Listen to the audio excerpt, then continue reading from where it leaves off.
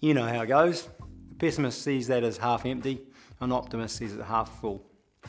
I'm trained as an engineer. I see it that the vessel's twice as big as it needs to be. And that's one thing, there's always more than one right answer. There's always more than one way to see something. And you know, I've had some pretty disastrous stuff happen in my sport, in my career, and some really good stuff as well. But you know, who defines what good and bad is? For example, you know, I had an ankle injury that halted my racing career, and I thought, oh man, that's disastrous. And I had probably about 8 months of depression from that, really bad depression. But you know, that ended up being a really good thing, because it taught me all this stuff about what's the answer to the meaning of life, and all, you know, little questions like that. And so, you know, it just depends on how you frame it. How do you see it?